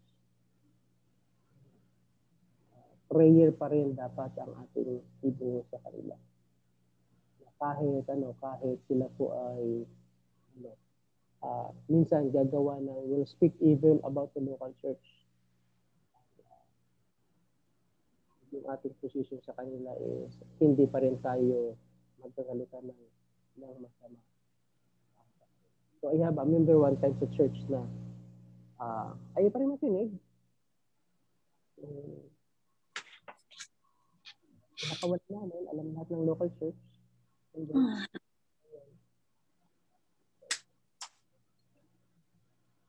so, dahil maayos yung kanyang paglabas sa local church, wala pong issue. Okay, na hindi niya siniraan yung local church, hindi namin kasi siniraan. And we are just praying time will come. Will make transformation sa buhay niya. So, wala yung chismis, wala yung away. Maganda kaya yan o hindi? Maganda po. You don't, the right way to discipline. You don't burn the bridges. Okay, yes. Para pagdating ng panahon, maaari pa po silang kumapit sa iyo at makabalik sa tayo. Kaya lang minsan ang tao, pag once na sinabihan mo, minamasama nila yung sinasabi sa'yo. Hindi tawag nila doon sa aming termino, kurto. Kurto ang pag-iisip. Ano pa si Richard? Kurto-utok. Kurto-utok. Kurto-utok.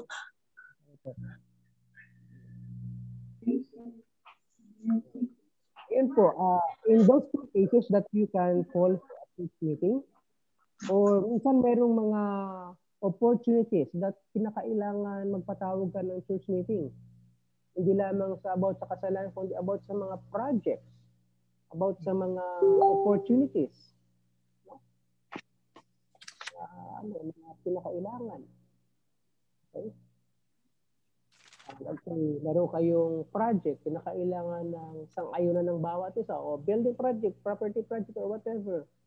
Okay? If you want to solicit the help ng bawat kapatiran, you can call for a whole congregation church meeting sa local church. Pero sa amin, basta nung nakaraan, di ba, kasasagan ng pandemic, nagpatawag kami ng meeting para mag-proceed sa online service, parang gano'n. So, parang example po. So, nag-tawag kayo ng meeting at kung mag-agree yung bawat isa, parang botohan gano'n. Okay. Hindi lamang sa decision ng church board at ng pastor, kundi ng buong congregation. Tama po yung Brother Raymond. It can be in that case of something like that. So, yun po yung kahalagahan ng... Sa Church of the Nazarene, may boses po yung bawat isa. May correct na platform ang bawat kapatiran sa local church to voice out their opinions and equal opportunities para po sa paglilingkod. Okay? Yun po yung kagandahan ng ating church.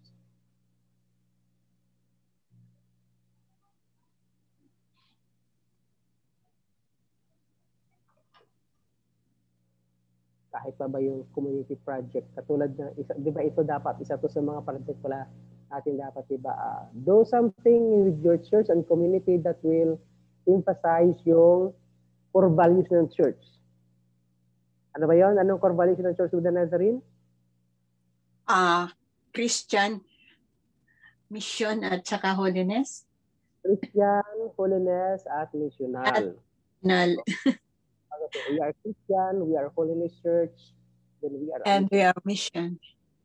So you can meeting, a call for meeting for congregation like that. Okay? Then you can share your ideas, your big ideas, your small ideas, how we can make our presence known sa community. How can we say na tayo po ay Christian nga sila? Wow, they're not just a Christian church, but they are a holiness church. Hindi lamang sila Christian holiness church, but they are also missional. Gusto po nilang abutin tayo ng pag-ibig ng Panginoon. So, it could be, okay, a form of church meeting ay pwedeng tawagin para po i-discuss yung ganong community project. Okay? So, pwede din po yung church meeting para doon. Maganda po yun. Okay. So, yun po yung dalawang malaking meetings sa local church. Annual meeting at saka church or whole congregation meeting. Okay? Yung nangyayari po every month na pwedeng gawin is yung church board meeting is every month. Okay? Yun po yung parang business ng church board. Okay? To follow up to follow up, para po mapansin, para po bigyan ng diin o ma-update okay ang sitwasyon ng ministry ng local church every month. So that's why we have church board meeting kung saan na tayo banda sa ating mga goals and towards the fulfillment ng ating vision. So kaya may church board meeting tayo every month. Okay. In so doing, ang mga auxiliaries po natin, they can also hold their meetings okay every now and then sa local church. Okay, para po makapag-plan sila, they can draw their course of action, NMI, SDMI, NYI, pati NCM if you have NCM board na ganyan. You can also have meetings, which is lesser number of people yung kinakailangan, hindi agad church board, but yung kanilang council po lamang. Okay? Pati sila po yung mga executive executive branch ng ating local church, yung auxiliaries po natin. Okay? Kadalasan pag nag-meet ang local church board, okay, pangkalahatan na po 'yun. So, just to monitor. Pero yung nag-execute kadalasan ay yung independent na part ng church board. Board of Trustees, mayroon din po kasing grupo yan, Board of Stewards.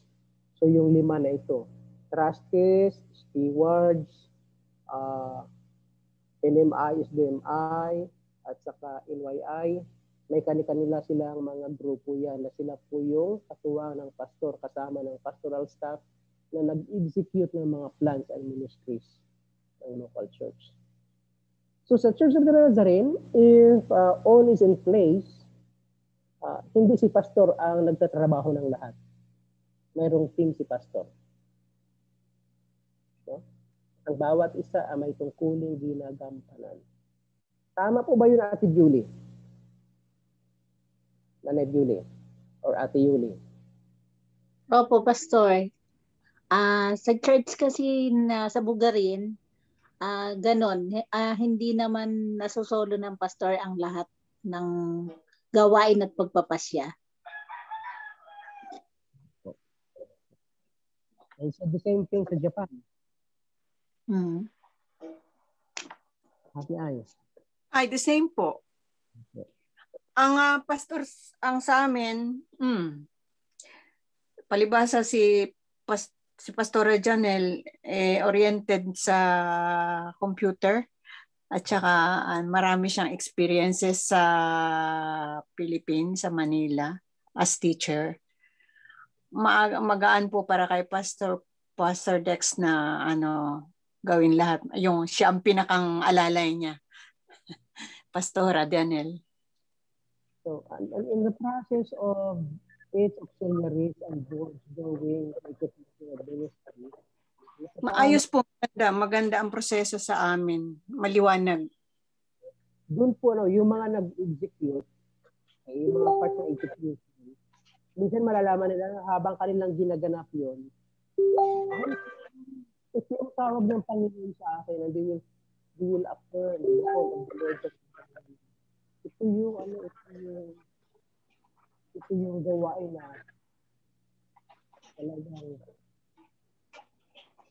dapat yung gawin ko sa ng Panginoon sa akin. So then the church will affirm the call towards that kind of ministry. And if it is of preaching ministry, of pastoral ministry, then we are away every day in the local church. So, itinataas ko natin yung sa-district at sinasabi na itong pastor na itong kapatid na ito o kapastor. Pati po kami as member, as member of the board, nasasanay sa ganong kalakaran, sa ganong gawain. Based on the manual po ang ginagawa ni Pastor Dex. How is that sa inyo, Pastor Richard? Kamusta?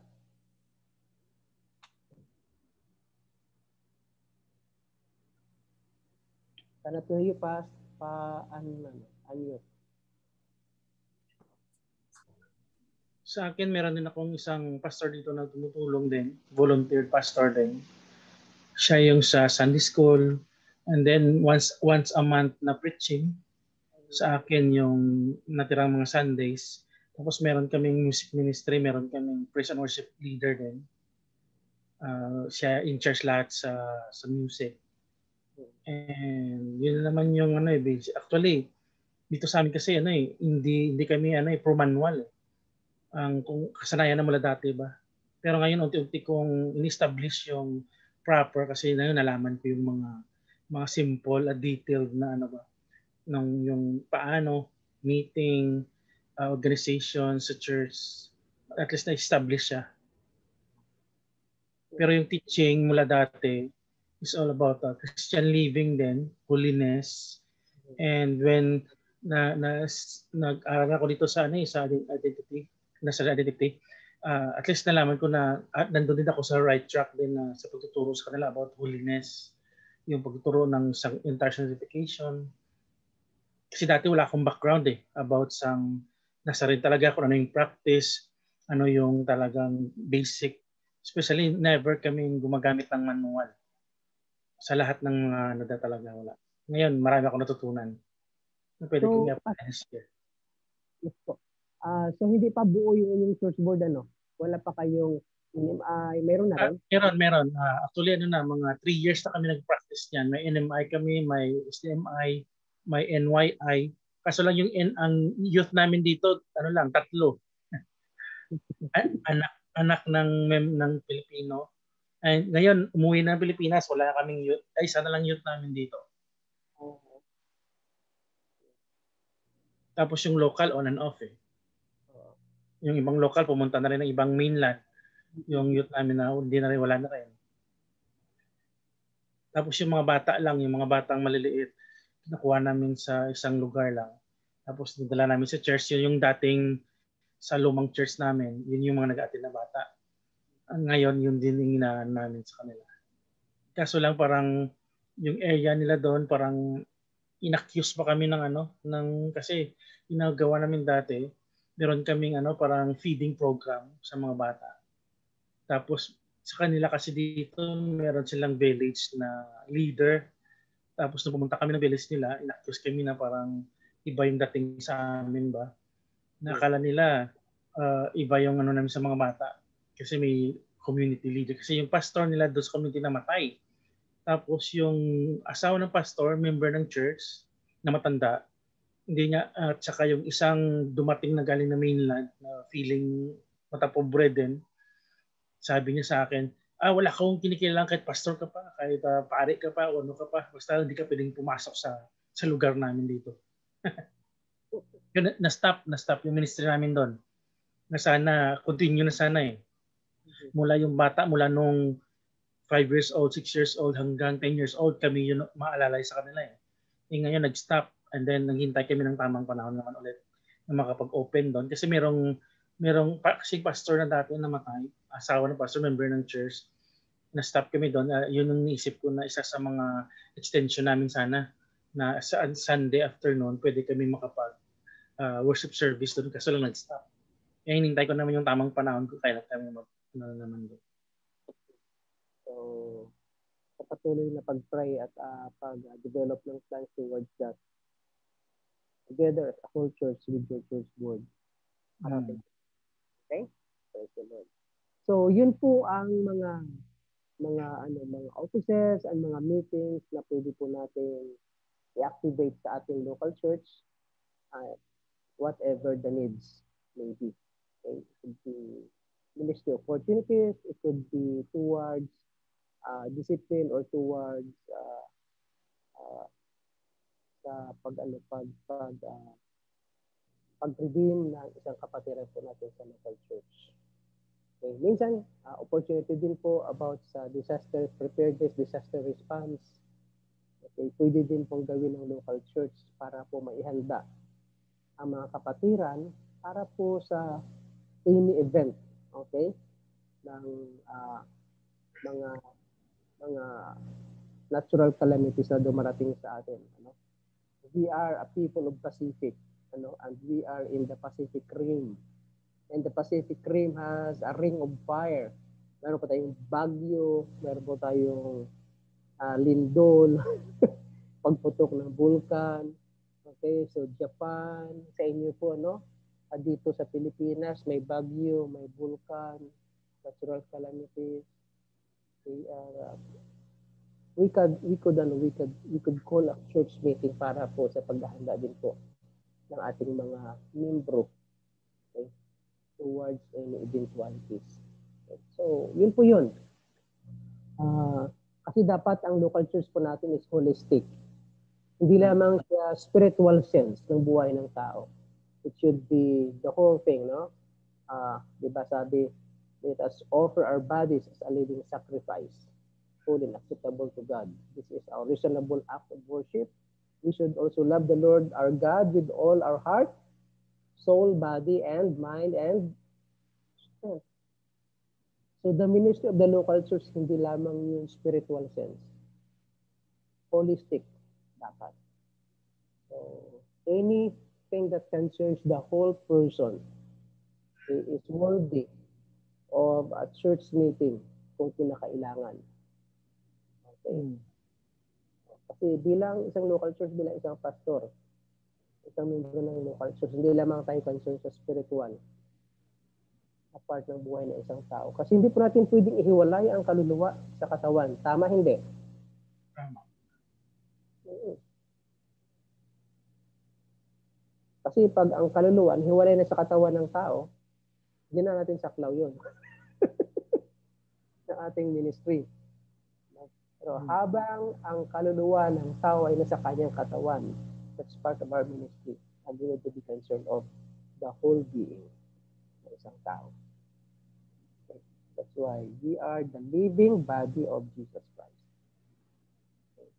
And we can meet as such, the whole body of Christ, to discuss kung paano po natin mapaayos ang ating relasyon sa Panginoon at paano po natin paglingkuran ng Panginoon through the church so that we can reach out to the world. Okay? Okay po. Okay.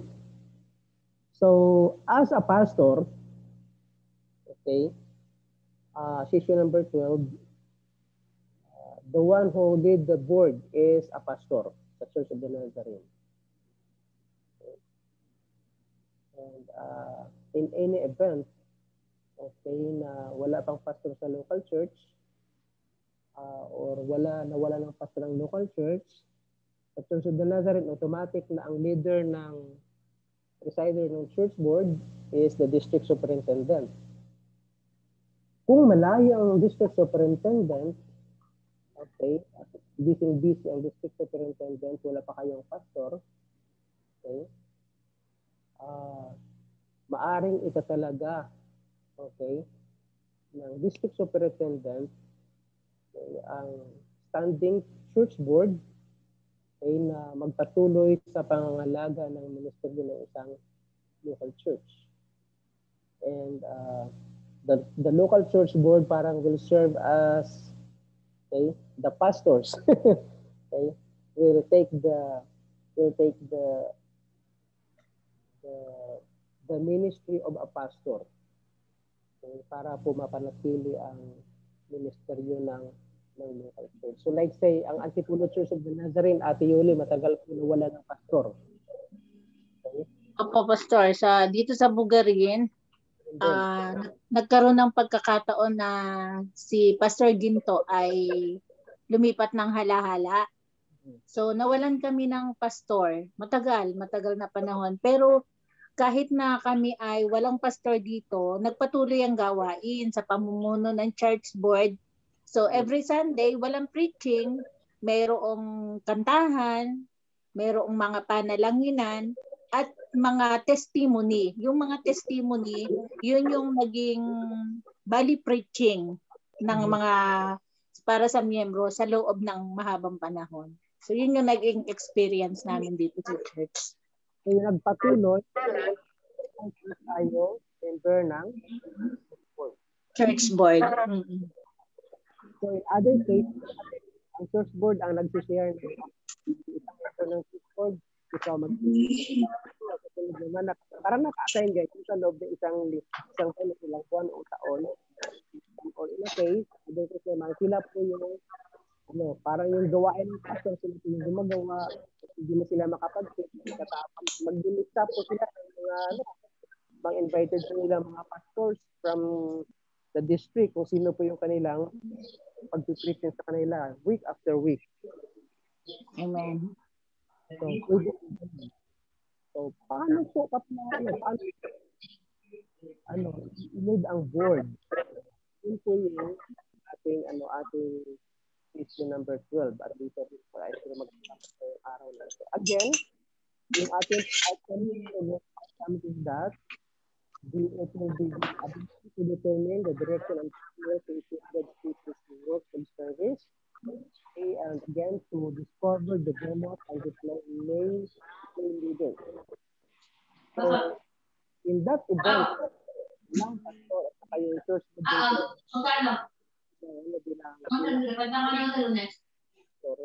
doon din Ay, kahit church board sa mga church board at break maranasan po nila kaya isang pastor makakain po dito sa kanila na ay matagal ko na po ito matagal ko na po okay, ngayon ko palang na-cancel yung opportunity okay, yung calling ko opportunity na ako pala ay talagang tinawag ng pangkat parang so doon natin nakikita yung capacity ng bawat kapatiran para maging leaders at minsan in events na doon po nakakancel dito yung tawag ng isang kapatiran para maging pastor. Okay. Kasi minsan hindi lamang nagtatawag ang Panginoon na magiging pastor nila.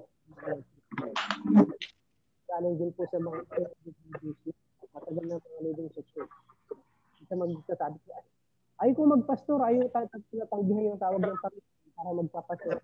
Tulong na lamang po ako sa pastor. So, church board din siya sa mahahabang panahon. Kaya pala, tawag siya ng Panginoon. So, paano po yun? Okay, tingnan po natin yung content. Okay. So, sa church board, okay, we have the question of who are the church board. Ito po, gaano po kadalas mag-meeting ang church board? So, sino po yung mga member ng church board? Pag-aralan po natin sa session 11. Sino pong member ng church board? NMI President. Is the MI President. Okay. Trustees, Steward. NYI. NYI. Lima po yun. Lima nag-grupo. Pag madagdagan pa ng ACM. Sa ngayon, this 500 pastor. Kasama po ba sa church board ang staff members? Hindi. Ano po? alin pastor? Assistant pastors, kasama po ba sa church board? Yung pinapasulduhan ng church? Hindi. Hindi.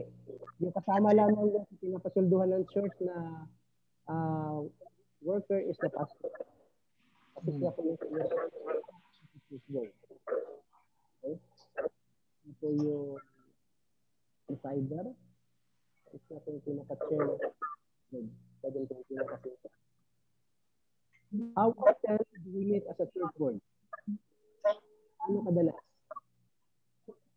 How open? Minsan once a month. In case emergency meeting. Maliba sa emergency. Oh, Special often, meeting. kung emergency, wala pa dumating isang buwan pa rin. Yeah. Pero at least once a month. Once a Or month. kung Once a month po kami. kung may emergency cases, a day after day. Oo, Pastor. A week. Yan. Okay, so ito po, may meaning po yung board sa Nazarene. Okay, lalo na ito. It is a governing board elected, okay, that oversees the ministry and missions of the church, okay, and makes decision on behalf of others. Okay. Local church board, local church board. Okay. Kasi ang natin po annual meeting, nagbibigay ng pangkalahatang decision once a year. Okay? Yung ating pagtulungan bilang isang local church. In between sa meetings is the church board who makes decisions. Okay? Parang ganoon din yan sa atin, katulad sa govern, ibang election po natin years, no? Sa Pilipinas. Every 4 years, every 6 years. 4 years. Okay. So, every 4 years, the whole Filipino people decides who will be their presidents and the other people working in the government para patakbuhin ang ating bansang Pilipinas. Every 4 years po yun. Okay. Sa atin naman sa local church, okay, every year, every 2 years, or every 4 years ang annual meeting po natin. O every year nag-annual meeting po tayo and yung mga decisions yung leaders na ginagawa. Okay. In between that, local church board ang gumaganap. Kasi po yearly yung ating annual meeting, yearly yung elections po natin. So ang katapat ng local church board sa district is district advisory board. Okay. District advisory board.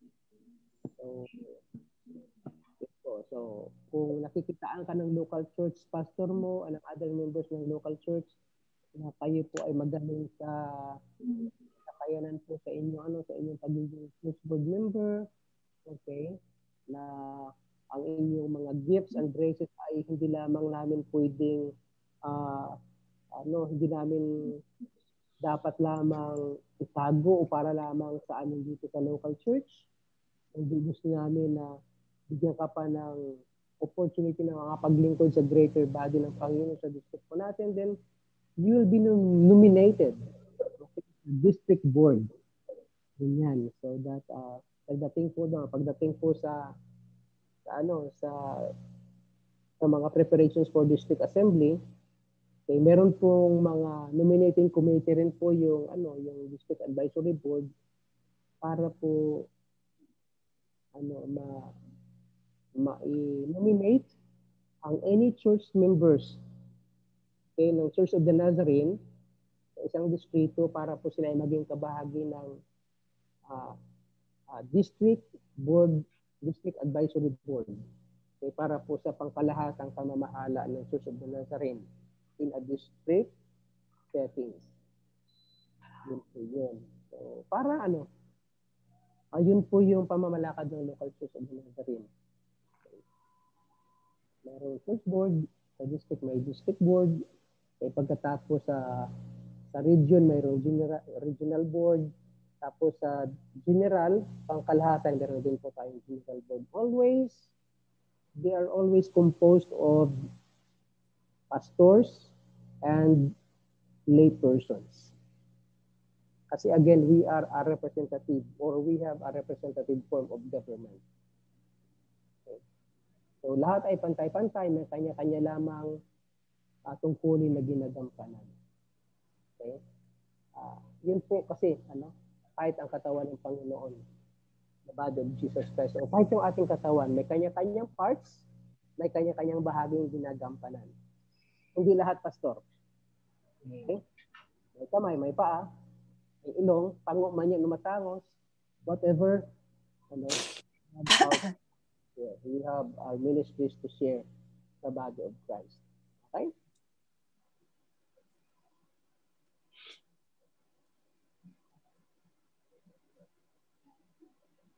May mga kasabihan dito, mga best practice. Board members understand the role, purpose, and function of the board. Healthy board member, remember heads in, fingers out.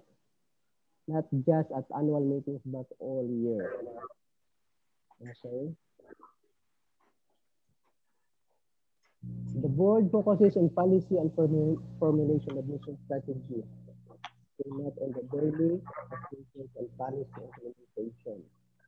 So, sino po yung gumagawa ng ministry day after day? Seminaries. Okay? It's the steward, justice, it's the NMI, it's the MI, okay, and NYI. So, the governing board of the develops the takes duty of the organization and its governance, moral, and for the leader. Okay? So, yun po tayo sa Church of the Nazarene.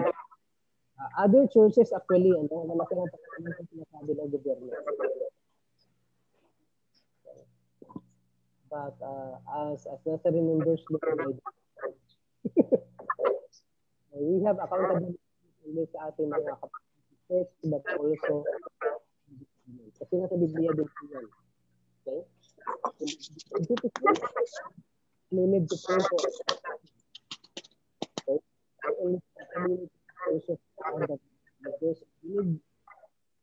We need government para po maayos ang pamumuhay po natin. Paano kayang Pilipinas pag walang gobyerno? Pag walang barangay kapitan, ano kayang mangyari? Chaos.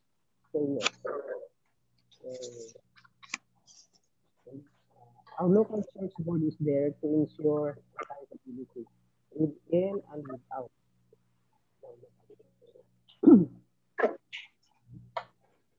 Para mapatuloy ang ating mission sa church. Ano yung mission ng Church of the Nazarene again? Do you remember it?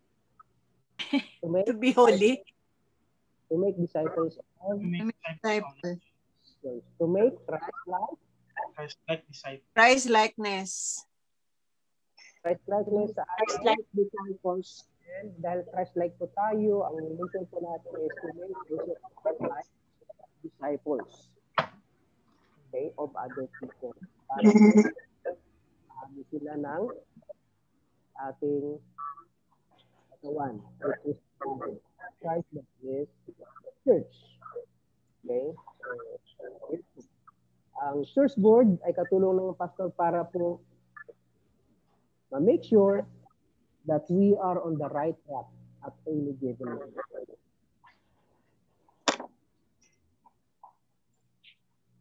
So, pantay-pantay. Okay? Together. Sabi nga ng isang awitin, no? United we stand, divided we fall.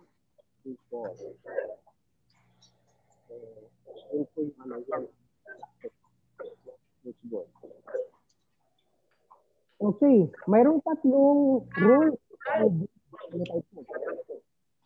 Okay, fiduciary. Pag may problema, discipline.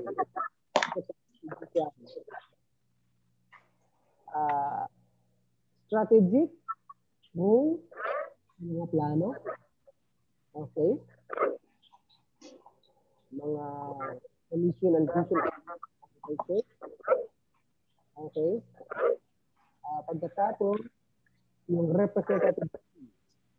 Okay, yung religious board is official, legal, and representing the local church, not only the pastor.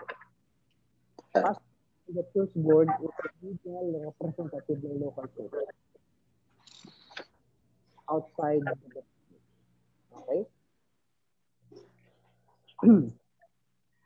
Tingnan po natin.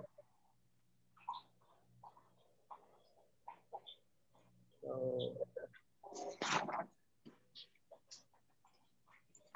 Be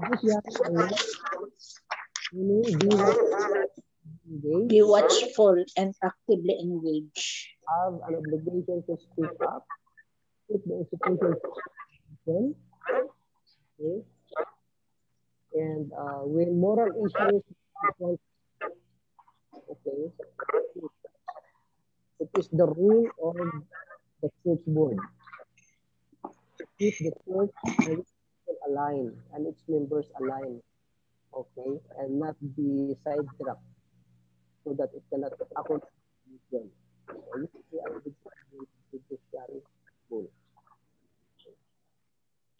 At huwag ng pasaringat o change. Okay? Para po magampanan ang engage. No? At hindi kailangan manahimik lamang ang Facebook. Pag may nakita ang Tama. pinag-uusapan po.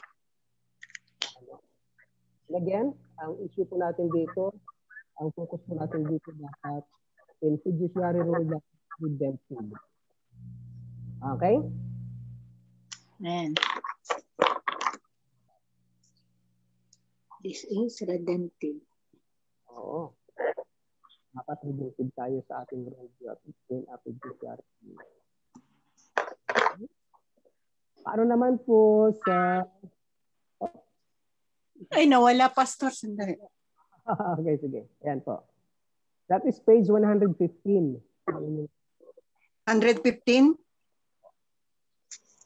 ng manual. Oh, ng ating The instructions. ng ating On the mission. Okay. So, more on ito po.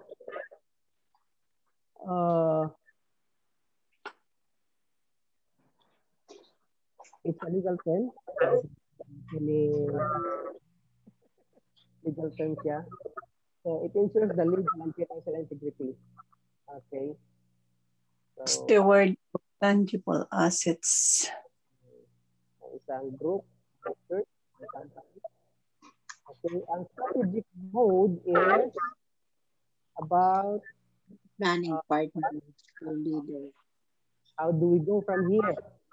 Okay, ano yung ating strategy para makaan? Okay. Representative. Okay, represent the legal and moral. Okay. Guardian of values. Okay. So, I remember why the organization was founded. Okay, yung history, yung heritage. Bakit nagkaroon tayo ng heritage? Okay. Steward of tangible assets. Ano po yung moral standing ng ating local church, ng ating grupo. Okay? At tayo nagmula. Okay? Kaya po, bilang church board member, hindi kayo dapat agad-agad nilalagay sa church board. Yung sino-sino po natin at na-appreciate nila, alam po nila yung paraan ng church, yung history ng church. Diba? And why the church is there. Again, the reframing mode, reframe to face the presenting problem, to make sense of the issues by connecting the dots. Okay? So, yung apat na role. Okay? Out of those 3 roles po na church board. Ganda, no?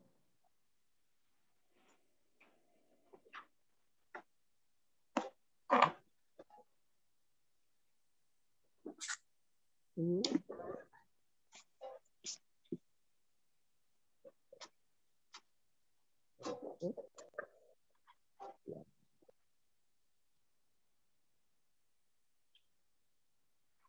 That is page, ate ay, page 116. Okay. Page 116. Okay. 116.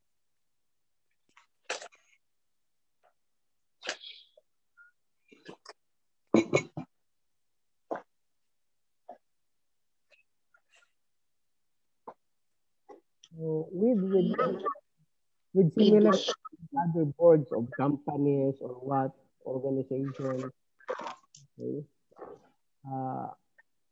almost the same na ginagampanan ng trabaho ng ng local church board.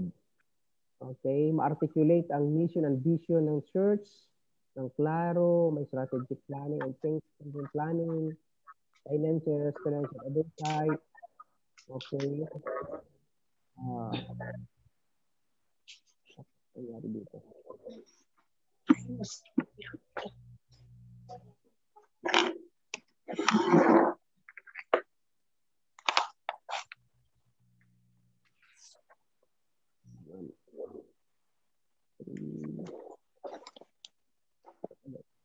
Wala. Saglit. Wala. Ganyan po kasi. Yan.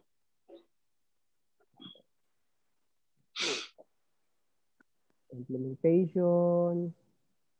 Okay. Oh, major gifts and capital development. Like say, may mga membro po tayo na magbibigay ng kanilang kasama sa kanilang last will and testament o may mga property sila na ibibigay sa local church. Okay? Yung mag-aasikaso po nun. Okay?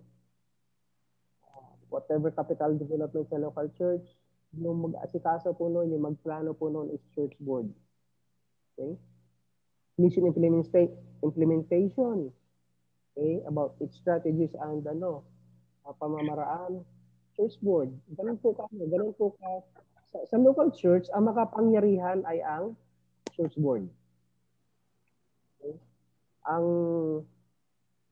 Ang tumutulong sa pastor, ang katuwang ng pastor, ang right hand ng pastor, okay, to make the work of the church successful is the church board.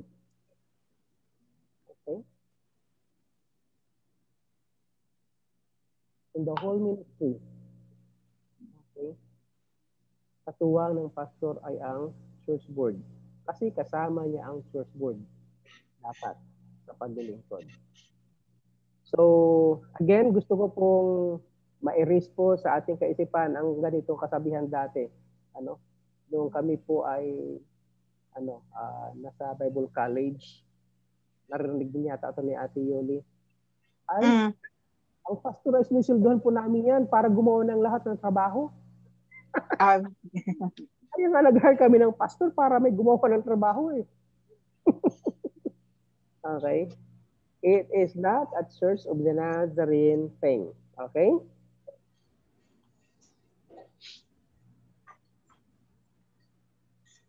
So, ang pastor ay hindi natin hina-hired. Tinatawag po natin. Para mag-bukod kasama natin sa isang iglesia. Okay? Calling, hindi hiring. Hindi siya hired. It is called. Okay? Kaya ako bilang pastor, hindi po nag-apply. Nag-apply ka doon. Yeah. Okay. You just called.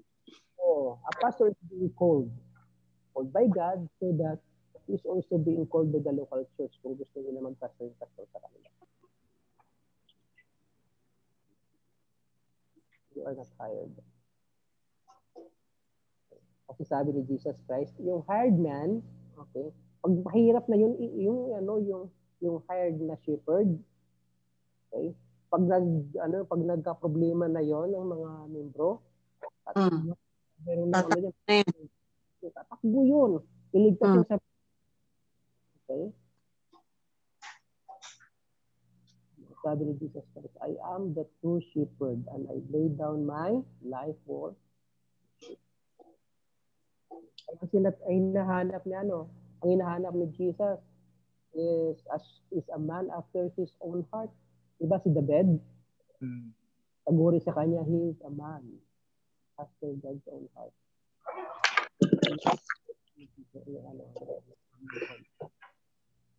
David is a man after my own heart. So, nakita po, mayroong lion. Hindi po siya tumakbo. With the power of God na binigay sa kanya. Ang kanyang gamit lang ay sling. Stone. He even killed the lion. Ang sabi niya sa kanyang pinto.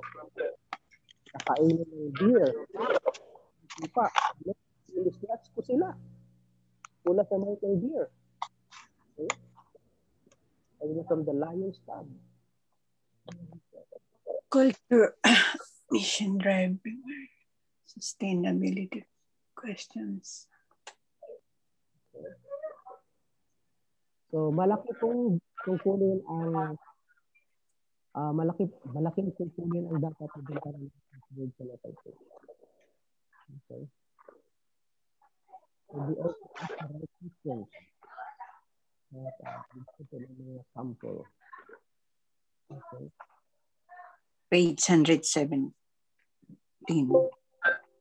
Questions po dyan na pwede po yung gamitin. What is the most critical problem that you are facing today? Okay.